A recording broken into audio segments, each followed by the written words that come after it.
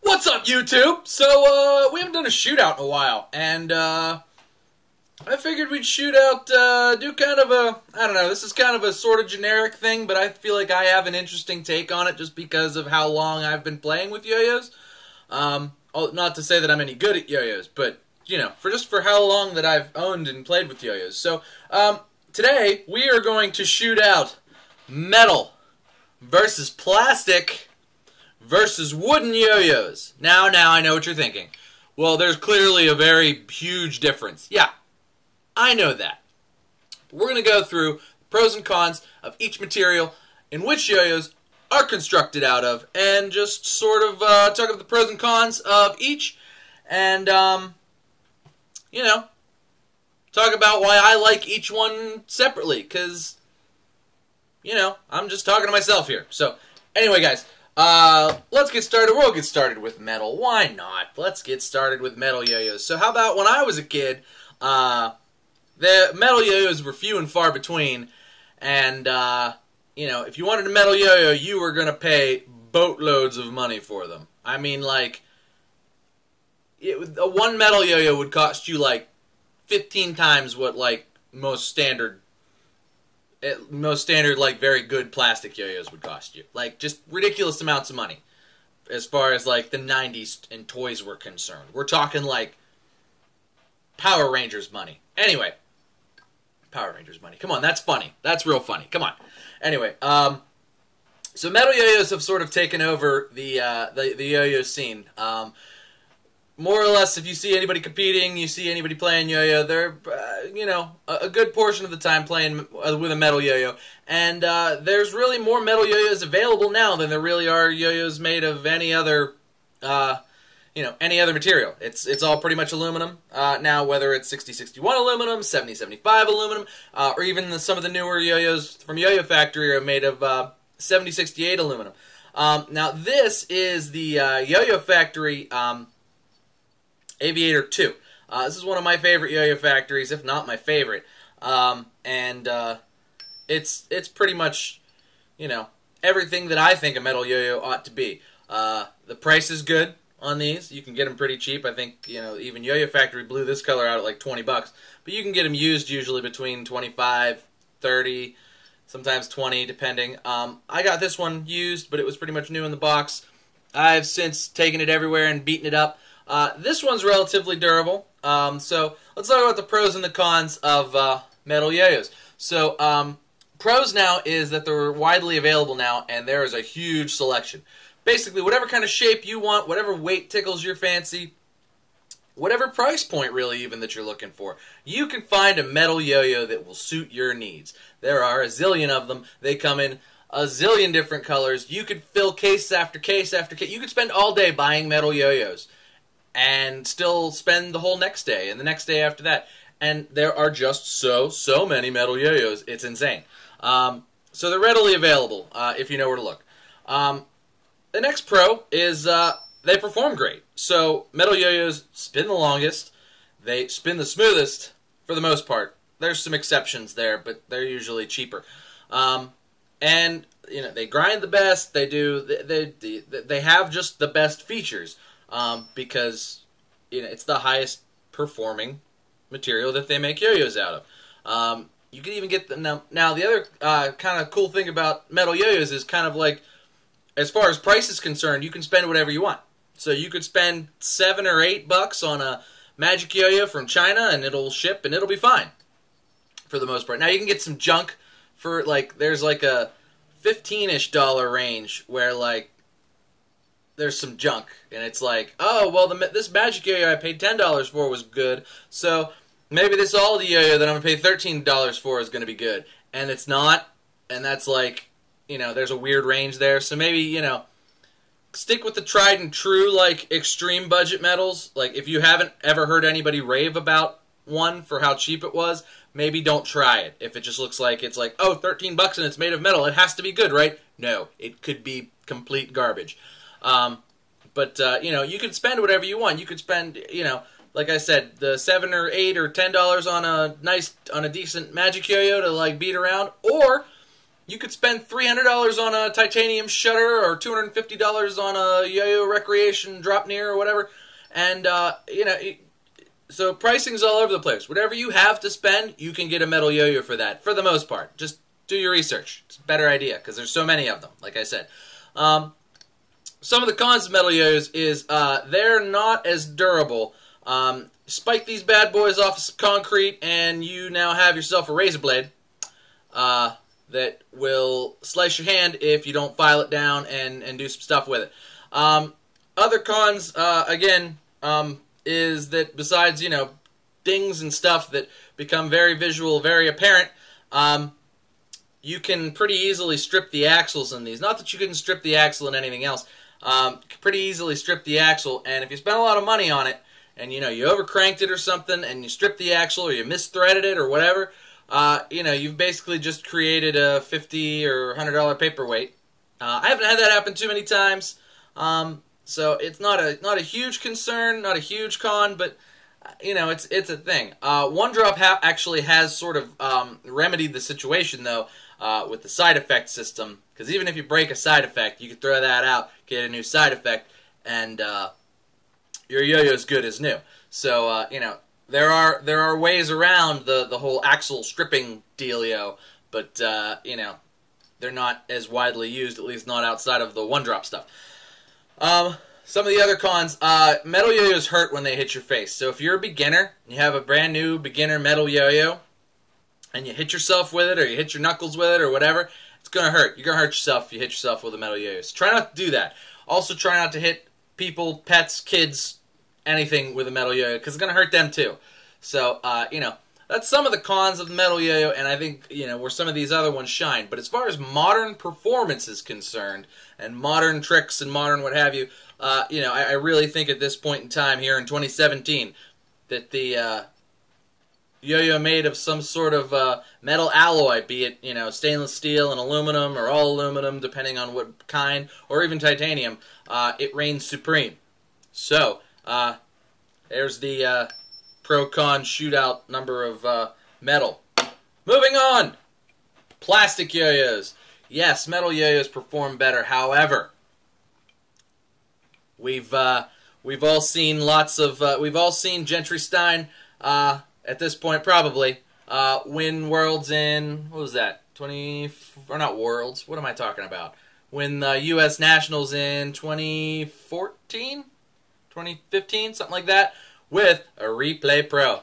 Now, plastic yo-yos used to be all the rage. This used to be what you wanted to make your yo-yo out of, because plastic is durable for the most part. It doesn't hurt as bad when it hits you because it's not made of metal. It's pretty cheap. Nice thing about this. This would be brand new, would have been 50 bucks or so. This brand new, like 16. So, you know, plastic is cheap. Plastic yo-yos still perform pretty well. I could do everything with this yo-yo that I can do with this yo-yo, for the most part. This clearly would thumb grind better, and this doesn't really have much of a thumb grind lip.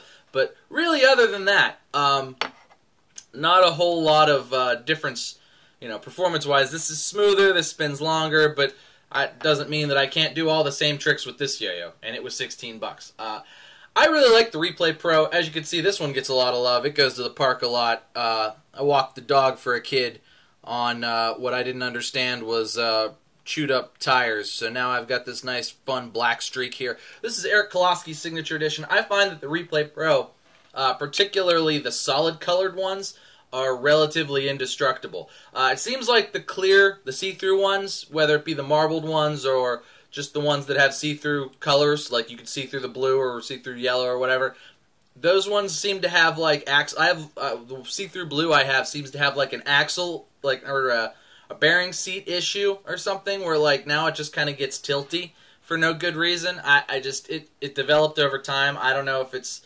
but it seems like anytime I see somebody who has like a bearing seat issue with a Replay Pro, it's always a clear one. So you know, you may want to watch out for that. But otherwise, I mean, I think the Replay Pro is indestructible. This one takes a lot of hits. It gets the dog walked a lot. for kids because I take it to the park and kids play at the park. And I think it just got smoother. I like this yo-yo. I like it a lot. Comes with me a lot of places. It's cool. Performs really well. It's a little heavy, but let's talk through the pros of the plastic yo-yos. So for the most part, they're cheaper. Now you can get cheaper metal yo-yos than you can plastic yo-yos, so it becomes sort of a gray area in that regard. But for the most part, plastic yo-yos are cheaper, and decent plastic yo-yos are cheaper. You'd pay $50 for something like this for the most part, brand new from Yo-Yo Factory. But this is 16, and if you want to spend like 20, I think the performance level jumps even more. You can get a Proto Star. That new North Star just came out. That I have one that came in the mystery box. I'm not sure what it's going to cost new, but if it's going to be in the 20 or 25 range, that's going to be good. You could go all the way up to a Machine Delrin throws. Machine Delrin yo-yos. Those come in at somewhere around 60 or so, and they're pretty much high-end, top-quality stuff that is going to perform like as well as a metal would, but also be kind of in the very premium as far as its play and feel and construction and everything is concerned, but at the same time also kind of in the same price range that a budget metal would be. So price is a big plus for a big pro for these because they're cheap, and yo-yos are meant to be thrown at the ground, and if you break it, you didn't necessarily pay much for it. Another pro to plastic is they seem to be super durable. This has hit the concrete a couple of times. Whether my kids got a hold of it or I suck at yo-yo or whatever, but you wouldn't be able to tell because it's made of some sort of invincible plastic. Literally, these are this is made out of the same thing the Yo-Yo Factory Daydream is made out of, and I did a Tom versus Yo-Yo Factory Daydream where I chucked the thing against the house and up in the air, and it still plays. In fact, it probably played better after I beat the crap out of it than it played before that. So, whatever this is made out of, it's pretty much indestructible, and so kudos to Yo-Yo Factory for that. But also, that's a huge plus to plastic yo-yos is that they're super indestructible for the most part, especially the the replays and stuff. Super duper indestructible. Also, even though this is pretty heavy, it doesn't hurt as bad when it hits you. If you're new and you hit yourself in the face or you hit your kids, don't hit your kids in the face with the yo-yos, but try not to. But it's not going to hurt them as bad. So if you're taking a Replay Pro to the park or whatever, or playing around your kids, around your cat, this is a great option because just in case, it ain't going to hurt as bad. You're not going to be taking anybody to the hospital to get metal yo-yo, stitches or anything because it's not gonna hit them that hard and cut them open or anything crazy like that. So that's definitely a big plus, especially if you're a father like me or a pet owner or you just suck like me sometimes. So plastic is good, especially if you're drinking. This is just water though, and there's Wolverine. Yeah, plastic. I like plastic a lot. Now, some of the cons, it doesn't perform as well as metal does. It just doesn't. This doesn't spin as long. It does spin a long time, but it just doesn't spin as long as, quality metal throw would. You can't get as many gimmicks in, because if you try to put too many gimmicks in, the yo-yo starts to perform really poorly, I feel like. It doesn't grind as well. The Replay Pro is probably the best grinding plastic yo-yo I've ever played with. Most plastic yo-yos are kind of a shiny, sticky material. They're kind of shiny and sticky. This is kind of matted or blasted or something. But the shiny, sticky ones, they'll just stick to your skin and fire off, and it's not ideal for grinds. Not ideal for super long spin times. Although they are pretty durable as far as being able to take hits, one good hit will. I guess like any yo-yo, but one good hit, a solid crack can ruin the yo-yo, and make it vibe like crazy and just be an unplayable mess. So it's kind of while it is super durable, the wrong hit will destroy it, whereas the wrong hit won't necessarily destroy a metal yo-yo, but you'll probably have to file it down so that it doesn't razor blade your fingers off. But I like plastic. You guys see a lot of plastics on this channel. I think plastics are worthwhile, and I think they're a lot of fun. and there's a lot of good reasons to carry a plastic and have a few plastics to carry around. So that's the plastic. Last but not least, and this is one that when people do this, they don't usually talk about wooden yo-yos because it's a little different. But as most of you will know, I am a avid fixed axle thrower. I'm not any good at it, but I loved wooden yo-yos as a kid. Loved them. The old BC stuff, BC, What's Next, the Tom Coon stuff, loved them. They were my pride and joy. I had a bunch of them, took them all over the place, threw them all day, wore out tons of axles, wore out tons of yo-yos, and loved them. To this day, I still get that nostalgic love out of a nice quality wooden fixed axle yo-yo. Now, these don't spin a very long time. They don't. But that's part of the challenge, and that's part of the fun. There's something satisfying about just throwing and catching a wooden fixed axle yo-yo. Now, this is a Yo-Yo Factory Legend Wing. These are pretty new. I think they came out late last year or early this year. I think it was this year. And I love that Yo-Yo Factory put these out. Love it. These are $10, and they're great for old school play. They're great for new fixed axle play. These are great for beginners. I really think that all beginners should start on a wooden fixed axle yo-yo. I know, you're going to tell me that I'm wrong, and there's all these other beginner yo-yos. Hear me out. First thing a beginner wants to be able to do is to throw and catch a yo-yo. And that's it. That's like your first, okay, I need to be able to throw and catch the yo-yo. That is the beginning and the end of every trick. So you need to be able to do that. What's the easiest yo-yo to throw and pull back? A wooden yo-yo. You have more control with a wooden yo-yo than you have with anything else. You don't have to bind it. So you don't have to learn that. You don't have to worry about the bearing or anything like that because it's just a piece of wood with a string wrapped around it. You pull it, it comes back. It's not made of metal, so it's not a little bit extra slick. There's no weird starburst response that's going to gum you up. It's just a piece of wood. And if you get, one of these, I think this is made of poplar. I'm almost certain, in fact, that this is made of poplar. If it was a little bit greener, I would be 100% sure. But I'm almost certain this is made of poplar because it's kind of soft and it's pretty light. But as far as wooden stuff goes, ghost. Throw it, catch it. Super easy. That's all beginners want to do. Learn how to throw. Learn how to catch. And wooden yo-yos spin long enough. You can do your around the world. You could do your, rock the baby. And, once you get into it, you could do your new age stalls and whatnot. And, so fixed axle's good for learning beginner stuff, and it's really good for, doing that new fixed axle stuff that is just, it's fun. It's a lot of fun. It's just different. It's fun and different and challenging. It's like Begliari or fidget spinners. These are fun, right? Different. Wooden yo-yos are the same way. Fun, different, challenging.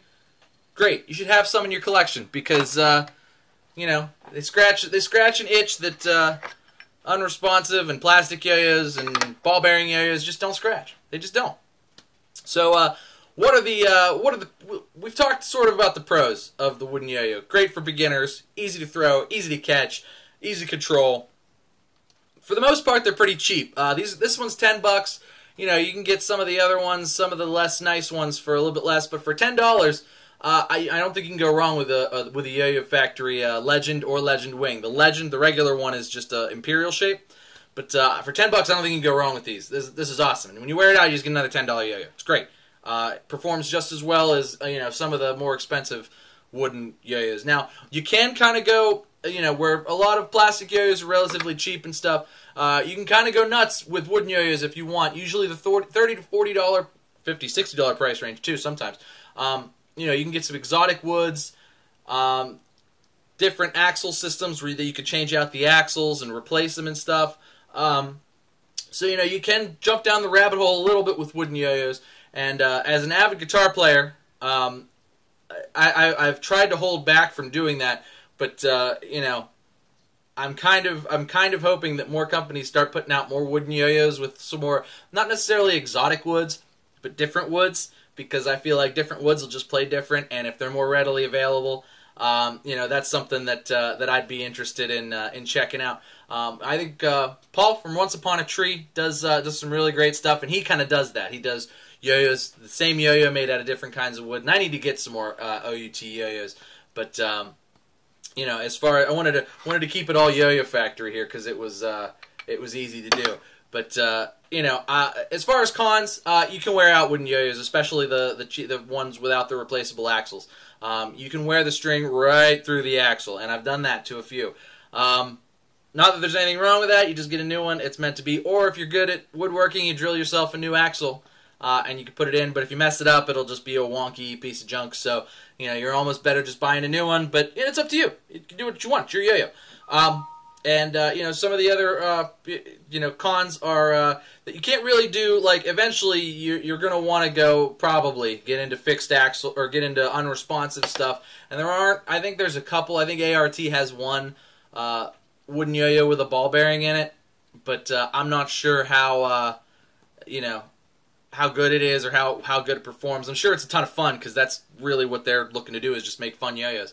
But you know, it's a little different. You know, you can't always necessarily do all the same tricks, but as far as all the beginner tricks, and then, you know, you could do that whole fixed axle thing. Check out Ed Haponik's fixed axle tutorials. They're really cool and really fun, and you can loop with them. You can do a little looping stuff. So, you know, it's kind of just a different itch to scratch. It's very satisfying to me anyway. But you know, it's a little different, maybe not as good. Also, some of them, although there are pull-apart designs, a lot of them are just a single piece with a glued-in axle, and it's pretty easy to get the string caught up in there, especially if you're trying to do string tricks. And either you have to pick it out or cut the string out entirely, and you know, you could scratch your yo-yo if you're trying to do that. So, you know, there are some cons to it, but I think it's absolutely a worthwhile endeavor to pick up a couple of wooden fixed axle yo-yos and you know, throw them around a little bit because it's just fun. It's a good time. I have a good time with it.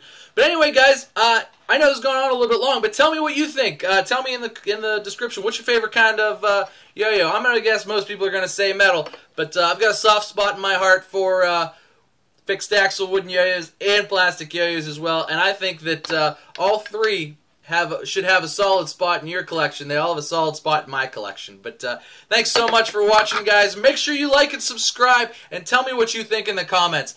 Cheers to you, and we'll see you next time.